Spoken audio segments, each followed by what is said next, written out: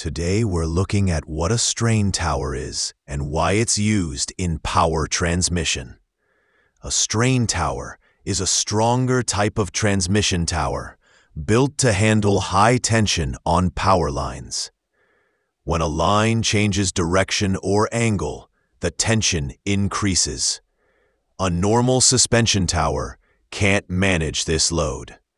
A strain tower has a heavier frame and uses tension insulators to pull the conductors safely and keep the structure stable. You'll see strain towers at dead ends, river crossings, or any place where the span is long and the wires pull harder. They're also used in windy areas because their design handles strong pressure without bending.